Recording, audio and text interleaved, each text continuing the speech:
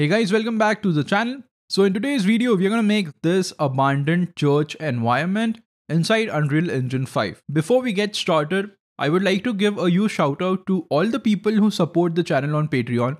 Thank you so much for your support, it really means a lot. If you want to support the channel, I'm going to leave a link to my Patreon page down in the description. So let's get started with this. Okay, so this is a empty level. Let's start by creating our lights. We are going to create a directional light. Set that to movable. So since we are making a cinematic environment, I'm going to use the HDRI for my lighting. So for the HDRI, you'll have to enable the HDRI Backdrop plugin.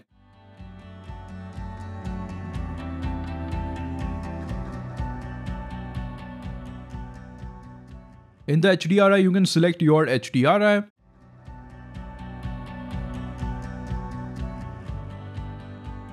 Now in the HDRI, you have the skylight as well. So make sure that it's set to the same HDRI. So the HDRI is looking pretty good. And now we're going to add a sky atmosphere. After the sky atmosphere, I'm also going to add an exponential height fog.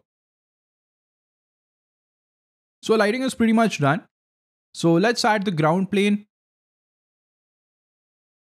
So now let's add in a ground material. This is from the Megascans materials. After that, you can add a post-process volume.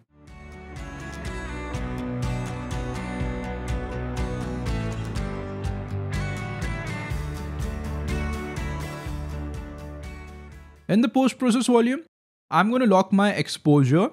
So you can just set it to manual exposure and lock that. And in the post-process volume, you can also enable bloom. I'm going to add this church model that I found on Sketchfab.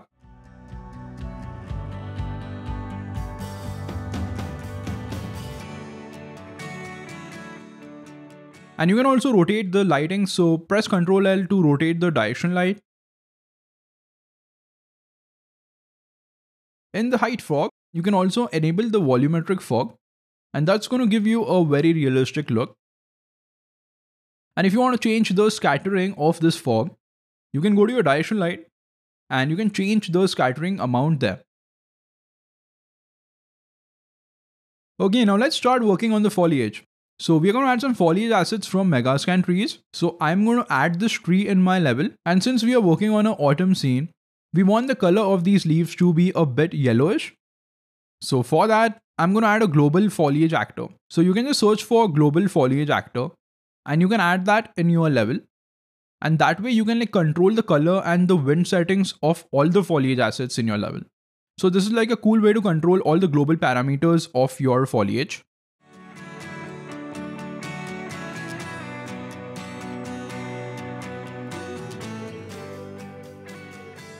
So this is looking pretty good. Now let's scatter some trees. So if you want to scatter trees using the foliage panel, you are free to do so. But I want more control on my foliage assets at an individual level. So I'm going to scatter these manually. And make sure that you scatter like a variety of them. So make sure that you have like larger foliage assets, then medium-sized foliage assets, and smaller assets as well. And distribute them properly. So that's going to give your scene a very realistic look.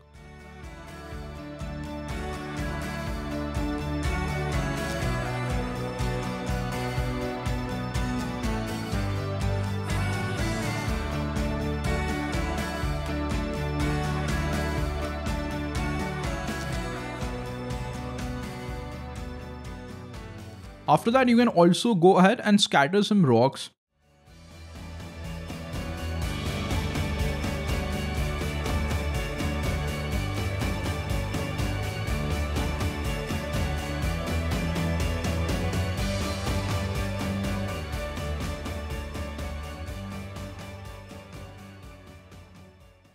And I'm also going to add this root asset. If your asset is not matching with the ground, you can open up the material and you can change the colors and all of that in the material. So make sure all assets have a similar color profile and a color palette. And that's going to make your scene look really seamless. And again, you don't need to use runtime virtual textures and all of that to blend these assets. You just need to like match the colors and it looks really good. I'm also placing smaller foliage assets near the larger ones to create that contrast.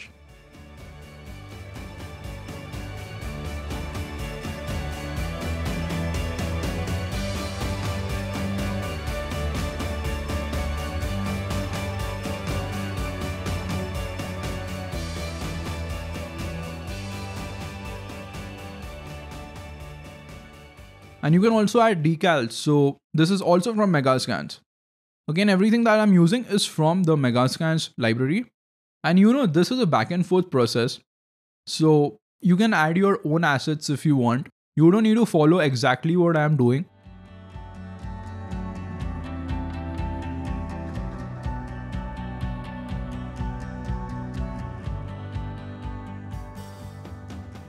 So this is looking good. Now in the end, I also wanted to add some falling leaves. So this is a free asset pack on the Epic Games Store. And it has like some falling leaf presets.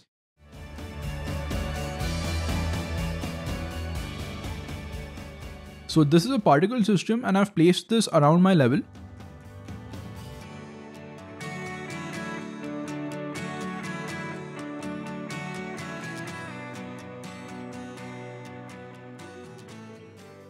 Now the only problem here in this asset pack is that the direction of the wind is not proper. So it has like a global wind actor as well. So you can add that in the level and you can change the wind speed and the wind direction.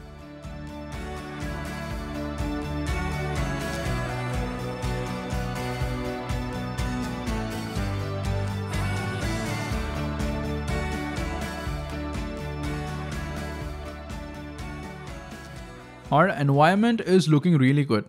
In the end, you can create a level sequence, you can animate the camera, and you can render this out using the movie render queue. So if you want to learn about the movie render queue, I'll leave a link down in the description. I have a video on that. So hope you enjoyed this video. If you did, please leave a like down below. Subscribe to the channel for more videos like this. That's it. I'm going to see you in the next video.